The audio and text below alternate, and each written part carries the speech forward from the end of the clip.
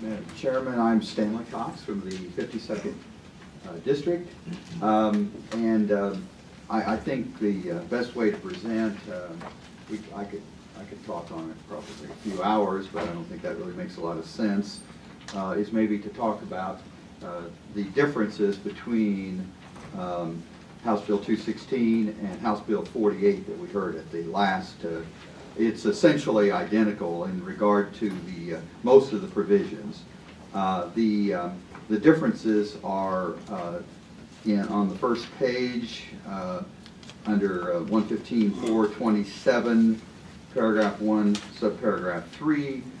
It includes, as part of the approved identification,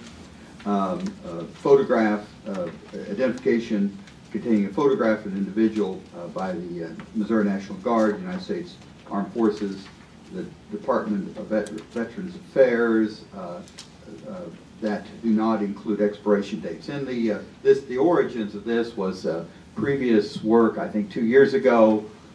We wanted to expand it to clearly provide that military ID was sufficient, and found out that military IDs do not generally include or do not, maybe never include, it's been a long time since I had a military ID, I don't remember, but the expiration, they do not include an expiration. So that's why that was included. And secondly, the inclusion of a slight change to section 115.430, which is really is clarifying language in regard to the provisional ballot. As you remember from the previous testimony, if you do not meet the requirements of it, there is provision in House Bill 48 as well that provides for a provisional ballot, allows you to cast a provisional ballot. This is just some clarifying language that specifies that a provisional ballot is available under this change, if adopted, in all cases when you vote at the polls. This gives expands the provisional ballot protection that's included in the other to all elections, and that again was on the. I'm certain that was on the Senate bill that was passed 2 years ago, and certainly the House committee substitute that we voted out of election committee, I believe 2 years ago. Those are the changes. You know, principally there was back in 2010. I think there have been some since then, but I don't really have record of it. There was a national poll of people's attitude about the requirement that you prove who you are by photo identification polls. That Rasmussen poll showed 82% of Americans believe that that's a reasonable requirement. We certainly had a voter fraud in Missouri. You know, I mentioned last week that in 2008 there was a gentleman who was convicted. He chose to vote for president in 2 different states, Missouri and Illinois. We know about the Acorn convictions in the Kansas City area. The Supreme Court of the United States, in their decision upholding the Indiana photo ID legislation, specifically held that there are flagrant examples of voter fraud. They are real and they can affect a close election. Essentially, what photo identification is to protect the ballot. As mentioned last week, protect the sanctity of our vote, which is certainly one of the highest principles that at least I feel that exist in a representative government. There was a mention last week. There was a study by a professor at the University of Missouri.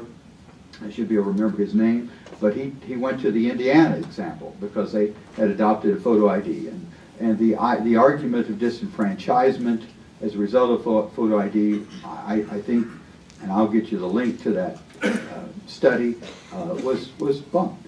Was not true, and that position was certainly not documented in that state, which had not had a photo ID and had adopted a photo ID.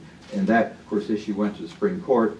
But when when he studied it, he determined that that there was no, in fact, disenfranchisement, which is the argument. As mentioned last week, this statute, just as House Bill 48, it alleviates should alleviate those concerns. Provides for a free non-driver's license for those who do not have one. It exempts the elderly. I go along with Representative Duggar. I think some slight modification of that year might be fine. It's my bill says 41 as well. It provides and the reason for the elderly people born before 1941, there are examples of people that did have trouble in Missouri and other states getting birth certificates. It was a reality back in the first half of last century. Finally, the provision about provisional ballots is essentially an exemption which that if you vote a provisional ballot and then you establish who you are, you don't have to present a photo ID. But it gives the election authority careful consideration in doing their job, assuring that that your vote is not taken away by those who are not authorized. Unfortunately, there are people in this world who seek to illegally and wrongfully deprive us of our vote, and this is a reasonable provision which will protect the sanctity of our vote. And certainly I'd entertain any questions. Thank you, Mr. Cox. Are there any questions in the committee? Mr. Dunn. To inquire, Madam Chair. Thank you, Madam Chair. Thank you, Representative Cox. The first question I have, and I asked the same question last week, what issue are we attempting to address through this? I know you alluded to voter fraud, but has there been voter ID fraud? I think those are two very distinct things, voter fraud and voter ID fraud. There have been documented cases. Can you give examples of that here in Missouri? I can. They are few and they are old, and I'll tell you why. And I can give you them, but they're 20 years old, and the reason for that, the reason they're few documented, is because it's just like check fraud. You don't do that in the public, and unfortunately people get away with it.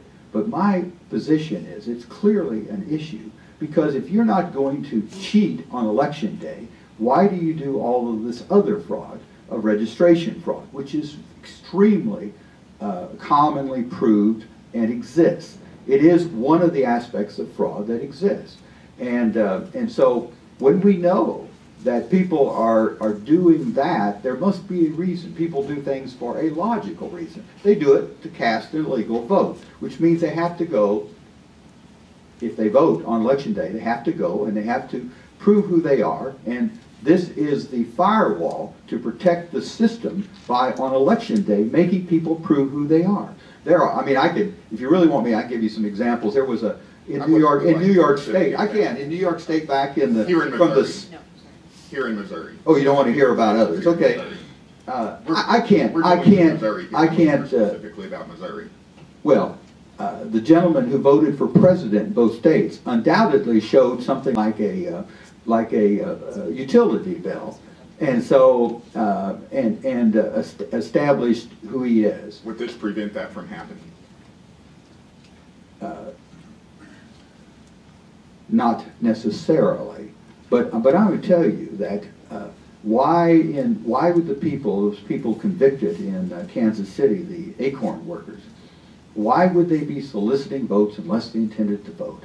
And it is difficult to come up with a specific example of, as they call, like somehow voter day election identification is a separate type of fraud. I dispute that. It is all the same fraud. It is a fraud against the voters of this state, and that is very, very common in this state. It's happened historically. If you've read and followed the news over the last 20 years, it is very common. And by creating the firewall of preventing voter fraud by requiring you to identify yourself, we will protect our voters and your vote on election day. It is not a separate fraud. It is voter fraud. I I will have to agree to disagree on that. Second question. You don't agree it's all voter fraud? Second question I have is in regards to the provisional ballots. In the language that you have here, you do not allow for a person who is voting absentee to utilize a provisional ballot if they do not have the proper documentation at that time. Why? You don't have to show a photo ID to vote absentee. Why are you not allowing photo identification in my bill? But it doesn't apply because photo identification is not required for an absentee. Absentee is absent from the election. I understand that. So you can't have a provisional ballot when you're not at the polls. But a person can go into the Board of Elections and vote absentee as well. So why are you not allowing for that? I think one of the issues, well, I think I'm allowing for that if the absentee is an absentee cast at the election. I think one of the issues that I have with that is the let me answer the question. Do you not want to finish my statement? Well, no, you asked me a question. One of the issues that I have. You don't want to hear my answer. I do, but I'd like to finish my statement. Thank you. No, one of the issues but you had a question. Let me answer the question before you ask another question. Elderly persons. So would this bill in effect disenfranchise those elderly persons who are going and utilizing absentee ballots? It doesn't disenfranchise anyone who's lawful. It disenfranchises cheaters. It gives protection to those people who are lawful voters.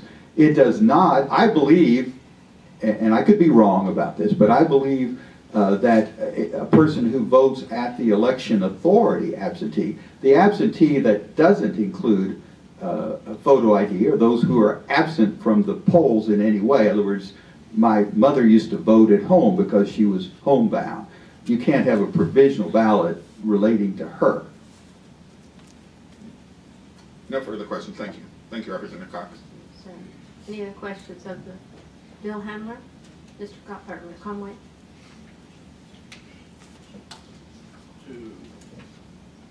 To inquire, Madam Chairman. Good morning, gentlemen. Good morning. This is reminiscent of 3 years ago. You were on the other side, so I think we'll... I want to start out with a provision of the bill that is a change that was not mentioned, and I believe that has to do with the wording that changes the from the Secretary of State to the Election Authority to provide advance notice of the requirements of the photo identification. You mean that's not in House Bill 48? It's in 216, isn't it? Well, no, what I'm saying is, I mean, I think I believe it's in House Bill 48. I could be wrong, but go ahead. I think in 48 it's the Secretary of State. Oh, okay, okay. Okay, okay. Well, that was not an intended, and actually, Representative Duggar and I did not coordinate our bills, but obviously they need to be coordinated because we don't need to both give notices. I think 48 has a good approach. So you would be willing to allow the Secretary of State to be the notifier, department to be the notifier, because if they're going to go and contact television markets or radio stations or buy vast newspaper advertisements to state the fact that the individual would need a photo ID in order to receive a ballot and not a provisional ballot, I think they would probably have the expertise to do that where the individual. I think that's fine.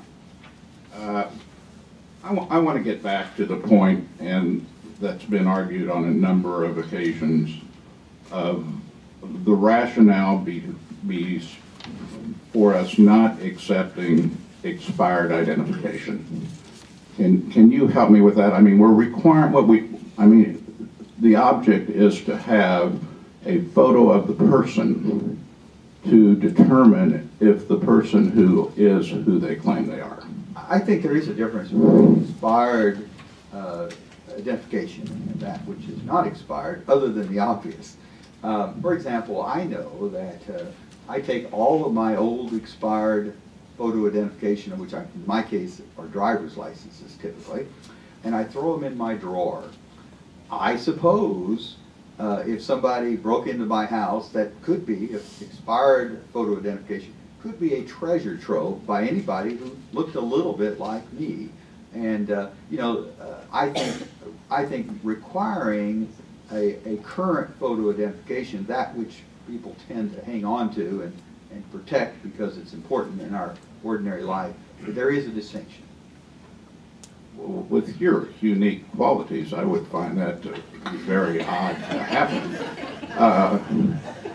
I don't know exactly how to take that, but I'll take it in the most Well, you know, favorable light. and I'm mulling this in my own head because I actually do the same thing. I've got my freshman college ID that I sometimes use, and normally it's accepted. But I think what I'm looking at is that there's a number of elderly people who do not renew their license that would have an expired driver's license. If they showed up at the polls and that was their photograph recently taken 6 or 8 years ago, that the intention of the legislation is for that person to prove that they are that person. And I think that would be adequate. Obviously, a photo ID of any nature is better than none. I would agree with that. I would say that as long, if you don't have a current photo identification, the state provides you one. That should be good enough. Next, a couple of things that, and I'm not sure whether they vary a lot with 48, but one of the things was a photo or photograph issued by the state of Missouri. Would you consider that to include photo identification issued by a state university? Is that in 216? I mean, Well, it's the military. 216, 48, I mean, it's in one of them, I know, that says that there's Yeah, identification issued by the state of Missouri. I know that issue was discussed, and I personally do not want to delegate the authority of photo identifications down to the junior high. I mean, No, I'm saying not that your junior highs are voting, but what I'm telling you, there's lots of people who put out, and they would be a state institution, and that, I believe, was the terminology. If it's not in this legislation, that was in 48. Yeah, I don't think it's in 216, but we've specifically talked about that and analyzed it carefully, and I don't personally agree that we should delegate that authority down to the lowest local government, or in this case, well, but in essence, the Department of Revenue isn't ran technically by state employees. I mean, the employees who are taking photographs at the universities are actually state paid employees who are doing the screening and determining who the person is. I mean, but the system is at least controlled by, in this case, one state agency as opposed to multitude. I mean, there are a lot of, for example, there's, I'm sure the community college in my district, although I never had one, issues IDs. It's certainly a state institution. I don't know if you would include them. 30 miles away, there's a 4-year institution that, there are just dozens of those, and I'm not sure that it's good to simply delegate that authority to. Well, there's more than dozens of private contractors who are taking over the former responsibilities of the Department of Revenues, and I mean, obviously, I don't know. See, I don't know. Maybe you're right. I don't know. In the city, in my community, the person who took my picture last month was a state employee. But I don't know. Maybe is it different in some places? Yeah, certainly. See, my perspective is pretty narrow. In my locale, yeah. And I won't agree with you on that, but in my locale, obviously, I mean, when the federal government came in and said that they had authorized more than 2,000 fraudulent photo IDs, I mean, I think that certainly would not happen if we were asking the registrar at the University of Missouri to be responsible for these photographs and these. Well, that was a controversy that dealt with the license fee office, and usually most of those people, the one that actually takes the photographs is state employed. At least it is in mine. I don't believe that it's in ours. I think it's completely contracted out. Maybe so. Maybe. Yeah. Okay, those are just some of the questions. I think that we could look at this legislation and see if maybe a few of those would be able to Thank you. make it a little better. Thank you, Madam Chair. Any other questions of the witness? Ms. Newman. To inquire, Madam Chair. Good morning, Representative. We have a few questions for you.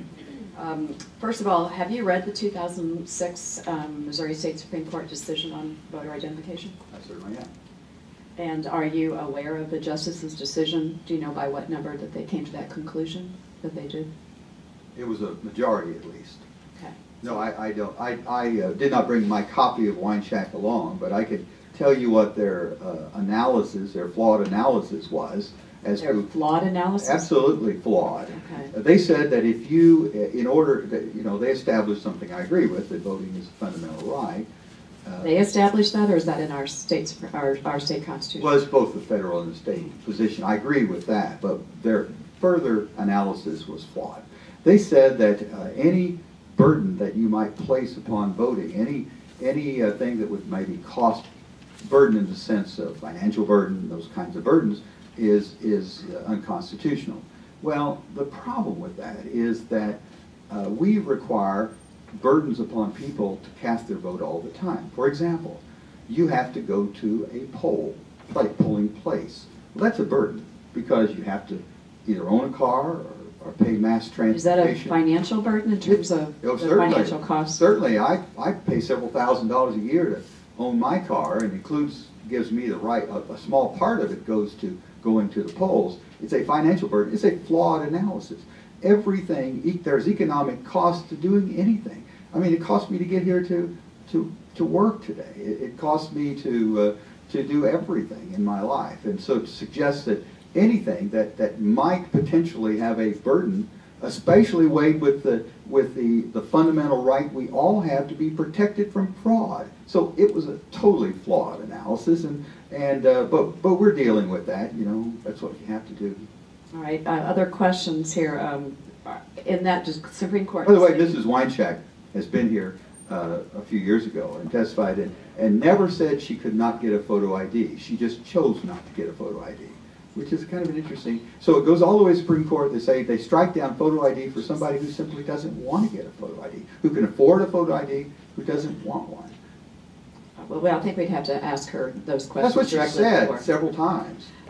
Going back to the Supreme Court decision, did they find any voter impersonation fraud in Missouri? Was there any evidence that was produced in that case? I wasn't at the trial. I don't know. But in the decision, did they talk about any voter impersonation fraud that had been I'm sure prosecuted they chose not to find any in their opinion. They chose not to find any. Right. But was there? Maybe the guys who tried the case were bad lawyers, and they were going up against these. All right. So it's bad lawyers and bad judges. Bad lawyers and bad lawyers. Decision. I don't know. I don't know the facts of the case in the sense that. Okay. But Was there any evidence of voter fraud produced in that case that was in that decision? Any prosecuted evidence of voter fraud? There was nobody referred to a prosecution in the case, but see, they were trying to justify their flawed decision, so they didn't put that in. So we're going back to the flawed decision and the flawed attorneys who represent. No, I'm saying it could be flawed attorneys. I don't know how it happened. But the justices were flawed in their decision. Flawed in their analysis, absolutely. Right. So there was no evidence of voter impersonation fraud in Missouri that was produced in that case. I don't know that. I wasn't at the trial of that. But you read the decision. Sure. Okay, and they didn't allude to it. Well, I don't recall any analysis, any reference. Are you a former prosecutor yourself? Yeah.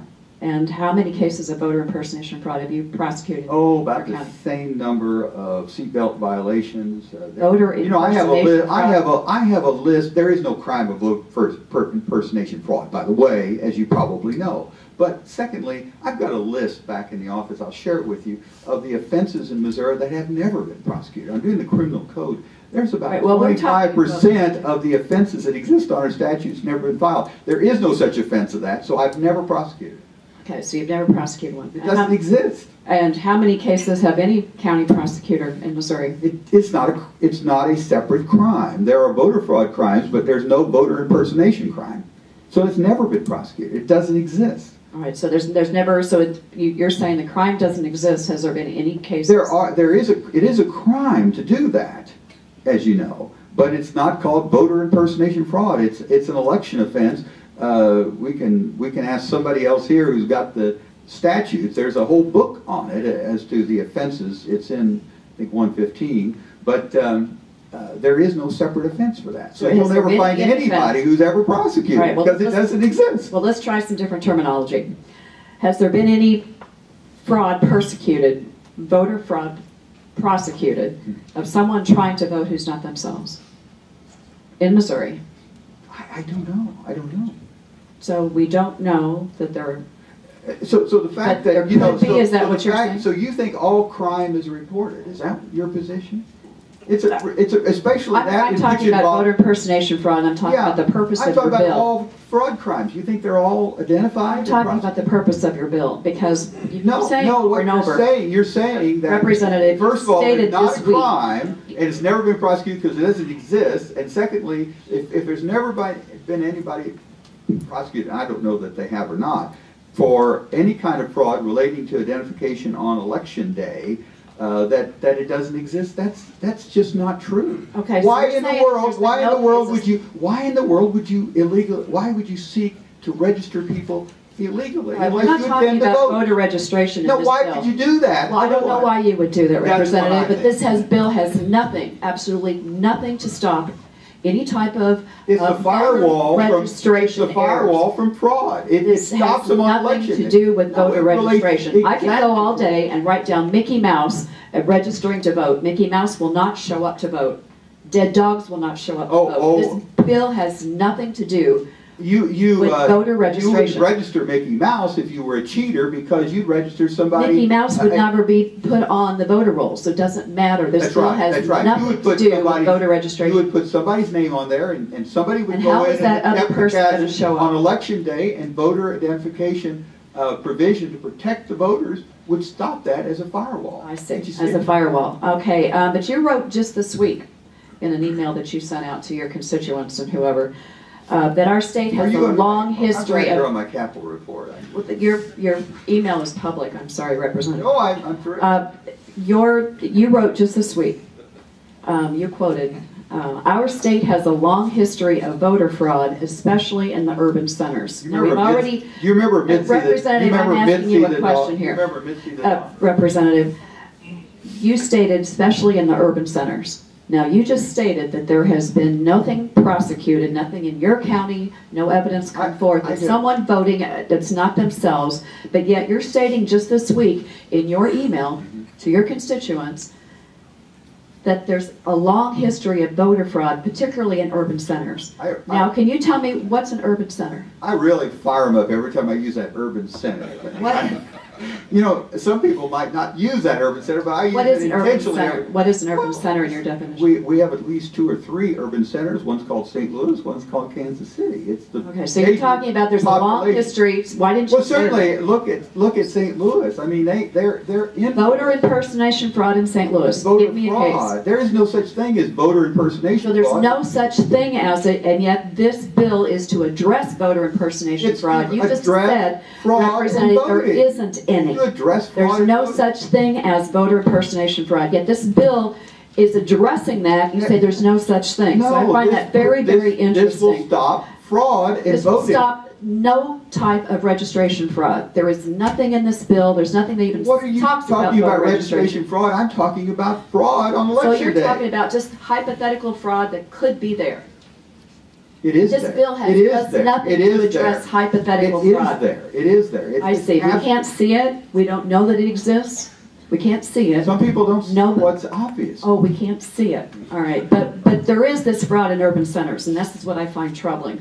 Because it doesn't happen in other places, correct? Oh Only no, it urban happens centers? everywhere. It happens. You know, they used to give liquor in Pettis County for a vote. You know, it used to be a pretty equal opportunity, but most of the reported fraud in Missouri over the last 25, 30 years has been Kansas City or St. Louis. Okay, but people voting who are not themselves. Voter fraud. Oh, just vote, hypothetical voter fraud. You don't Okay. think that All right. exists? But you also said in 2010, and this was reported, that there are countless examples of voter fraud. Yet you just admitted here 3 minutes ago that there's no such thing because it Countless doesn't examples exist. of voter fraud. Doesn't exist. It happens all the time. I see. I don't know of any. Does this that's- bill address those It countless certainly examples? does. It gives protection by requiring people who By show up in the requiring poll people to show who they ID. are. What about the people Who that they can't are. do that? What about the people that can't do that? This is the exemptions are provided to protect these people. To It protect do- them from what? From something that doesn't exist? Something that's hypothetical. Voter We're fraud telling doesn't people exist. that you can no longer vote because you can't get your voter ID because you are it's something closing that your doesn't eyes exist. to what exists. I am blind to what exists. You are blind to what exists. I see. And the people who are not able to vote under this bill, now we, and again, No we've seen legitimate this voter is going to across be denied the a vote country. under this bill. They're just not going to be denied. Will they be denied a regular ballot under this bill? Ms. Newman, Mr. Cox, we do have another bill today, and we still have not heard the favor or against or informational purposes on this bill. So let's try to wrap this up, okay? Thank you, Madam Chair. Okay, so we've already established here that it doesn't exist, but there's countless examples. I disagree with that, but you can say that if you want to. I mean, Madam Representative, the Madam Chair has asked us to move on. As an attorney, are you aware of the various state federal court decisions regarding voter ID around the country? Yeah. You're aware of all of those? Well, maybe not every one of them, but I certainly read the Supreme Court decision upholding Indiana. Okay, which was based on a different constitution, correct? Was not based on the Missouri Constitution? So therefore, that case really has... No, it was based on the U.S. Constitution. I see. And does our state constitution have a stronger fundamental right provision That's why in terms of voting? that's why I'm also seeking to change the Constitution, Oh, okay. to clarify that we can protect ourselves. Okay, so we have to protect ourselves. All right. I also want to ask you about this. You know, there's been various Republican leaders, governors, national consultants, elected officials who have admitted in the last 6 months over and over Do you think that the governor, voter ID... do you count the governor of Florida, the former governor, as a national Republican? consultant. As a Republican? He's a Democrat now. He changed parties. Oh, That's what this was you happening said. when he was a Republican governor. okay. They have all admitted that their voter ID Today efforts... we'll count him as a All Republican. right, Representative, I'm asking you a question, please. Well, I'm just pointing out, you Okay. want to identify people that you claim are... Representative, this is my inquiry. Go ahead. I appreciate your respect. Go ahead. They have all publicly stated that these efforts in various states across the country are designed to restrict voters from voting Democrat. They have all admitted I this. dispute that. You dispute that that. So Republicans you say disagree that. with all of those statements. That's correct. Okay. Are you a member of ALEC? I renewed yesterday. Fabulous. Wonderful so organization. Is this bill, we've already seen copies of this in various states. So you're proud that you're a member of ALEC. Wonderful organization. Fabulous. Well, Free going enterprise. back to my very last question, I know the chairman would like to wrap this up. Based on what you told us so far this morning, that there is this invisible fraud that I myself cannot see Those are it. your words. I don't accept. You told me that I was blind to the fraud that's out That's there. true. Is denying one citizen, regardless of the numbers of people who would be affected, as an attorney, as someone who upholds hopefully your oath to protect the Missouri State Constitution along with the U.S. Constitution. You remember we took that oath twice to make sure that we are clear about it. Is denying one vote under this justified? If it's one vote, if not it's one denying. current voter that It's not can no longer denying vote. any lawful current voter. If one vote, one legal vote cannot be cast because of this bill, is this bill justified? It's a question that it's like beating your wife. This doesn't deny anybody a vote. So the answer is it doesn't do it. You know, it's like, do you beat your wife? I mean, that's not the question here. The question is, does it deny anybody? And it doesn't. No, I don't want to deny people the vote. Quite frankly, even though you think I want to deny people the right to vote, that's not right. My I question want to is, protect Representative- each and every one of our votes. Representative, there is one person in the state of Missouri who is legally qualified to vote and could no longer vote because of this bill. Is this bill justified? It won't happen. Representative, thank you very much. Other questions of the handler of the bill, Mr. Gozen? To inquire, please. Is it a right or a privilege, according to the Constitution, for me to purchase or own a gun in Missouri? I actually hope so. I'm not. That's a right. I'm sure it's a right. Yes. And It certainly is under Missouri U.S. require an ID, a photo ID, to do either of those at times? I think so. I've purchased guns before. I believe I have to show an ID. Thank you. Any other questions of the handler of the bill, Mr. Cox, or Mr. Conway? A follow-up inquiry, Madam Chair. Yes, sir. Representative, I guess this would be considered cross, so I'm the second chair coming in, but a couple of things. 115-631 does make it a Class 1 election offense punishable up by 5 years Right. to offer any affidavit, certification, or anything Certainly. that would. So, I mean, there are abilities for the prosecutor should they. Well, it's a crime. It's clearly a crime. It's just not a separate crime as defined by. Most of the election offenses in the 600 chapter or 631 that goes on for 4 or 5 pages are all written kind of vaguely to give the prosecutor a little bit of leniency. I wanted to inquire one other thing that I forgot originally.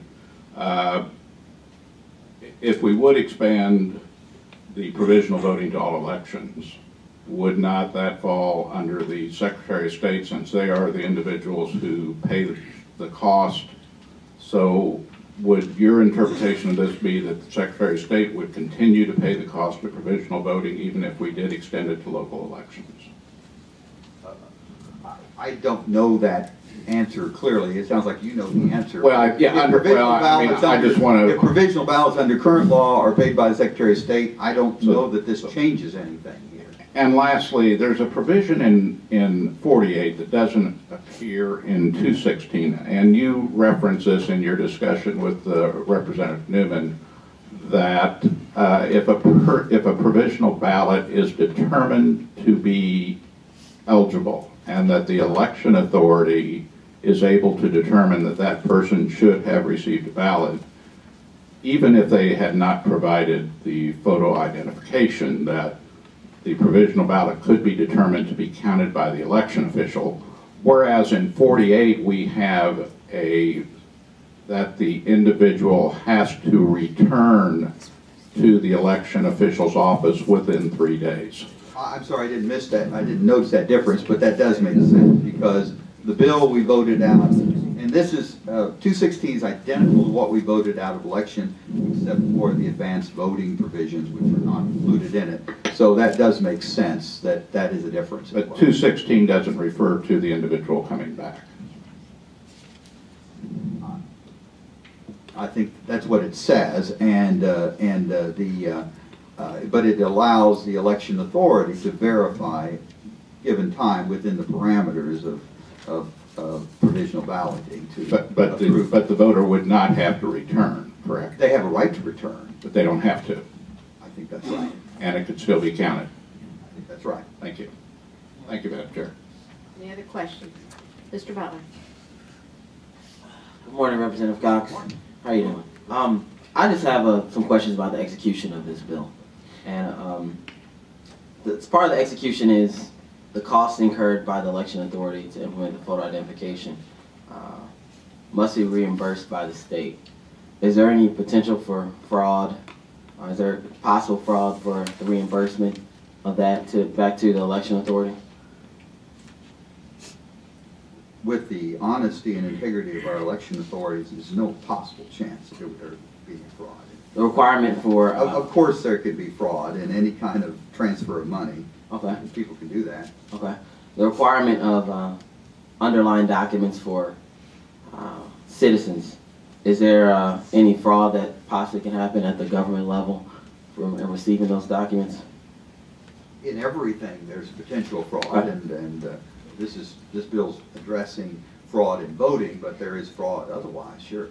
Is there any parts of this bill that will address the fraud that can happen from the execution of the bill that may occur if government agencies don't do their job, in a sense? There are statutes that make it a crime to file false affidavits and to file false affidavits with the government and so forth. I mean, those are existing penal statutes.